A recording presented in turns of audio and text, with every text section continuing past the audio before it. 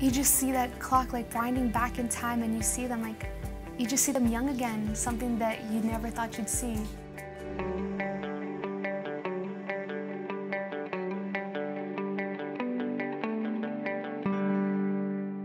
We got involved with the Music and Memory program. Our school does clinical rotations where students go to the hospitals or nursing facilities to volunteer and see what work is like in medicine. And the kids really responded to it because they love their music and they couldn't imagine being without.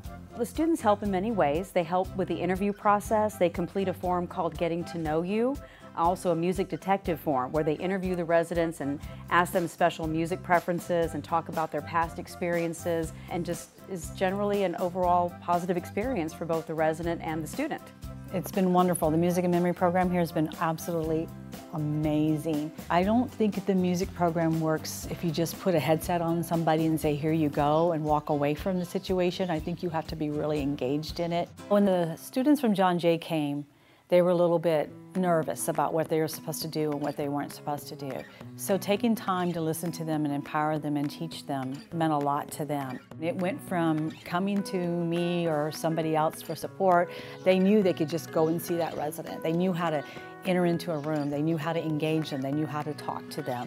When we walk into the room and he lights up, it gives you a sense of purpose that's immeasurable. And then seeing him light up again when he listens to the music, or it brings back memories and he smiles or he laughs, is very nice. The main thing is the music. We're able to get here and all the nurses are busy, but we're able to be in charge of passing out the music. Hey, you need music, let me go get it for you, so that way you'll feel more comfortable. They can come out in this little circle that they have here and just feel welcome. They'll walk in and they would be like so grumpy, or just, oh, I'm gonna go to sleep, or I'm not gonna do this today, I just wanna be in my room, don't bother me. Music is nice. Okay, well, I'm gonna put it on, okay? Okay. After, they would get so happy, like you would see, oh, a big smile, and then just start tapping their feet, and most of the residents, you don't see them move. Now, when you see music, it's like, oh, wow, they're moving, they're like moving their arms, they're smiling, just from putting music on. When I saw the residents put on the headset, they literally wake up. You see a different them. You see them happy. You see them move around. Something that they haven't done in a while. It makes me happy. It feels like I'm doing something right. It just brings back like the memories and the smiles and everything. So it's a positive impact. It's something completely different than actually just thinking that medicine could actually do everything, you know? It's really good. For Iris and other seniors with dementia, music is something that they resonate to. It just is a calming factor for them. Iris and I have loved music all our lives. We love to dance. You'll never know, dear, how much I love you.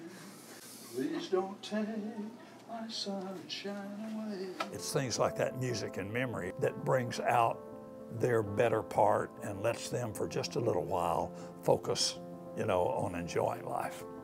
It's a treasure.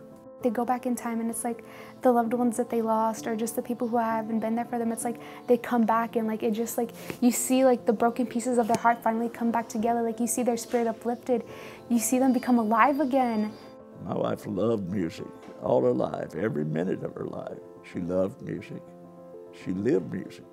Even 10 days before she died, she was listening to a Rachmaninoff Piano Concerto No. 2. First movement got to be louder and faster.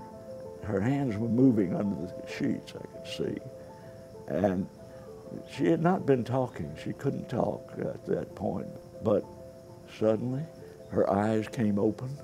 She looked up, obviously at the conductor, and said, "I'm going as fast as I can." Even though she could not communicate completely, we could communicate through music. I have always believed in my heart, music touches the soul of every person. We just each have our own different types of music. But once you hear that one song, it brings meaning to you. You relate to it, you connect to it. I think every school should have a music and memory program. I've seen a huge change in my students that participated, and all of it positive. We all have a playlist or a soundtrack to our life, and so they assign a lot more value to that now. Having the two generations come together and having that connection through music. We need that connection. Everybody does, whether they're a teenager, 40 years old, 80 years old. And when you see people that you take care of, life comes back in and their face lights up and you see them tapping and singing and enjoying and moving around, and you just, it's infectious. And you don't want it to end, and you want it to grow, and you want to share it not only with yourself and your community, but with other communities too. People who don't know about the Music and Memory program should really get more involved in it because it really is an amazing thing. It makes you feel good, and it makes you feel like you're doing something to change the world, and it's an experience that every young person should go through at one point in their life.